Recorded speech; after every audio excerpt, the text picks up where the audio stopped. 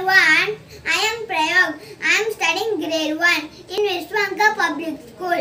I am going to talk about the new disease called COVID-19 or coronavirus. This virus can easily spread from one person to another person. Today, let's see how to stop the spreading of this virus. Wash your hands with soap for at least 20 seconds. Do not touch your eyes, nose and mouth. Cover your nose and mouth while coughing and sneezing. Wear double mask whenever you go outside. Go to doctor if you have fever, cough and breathing problems.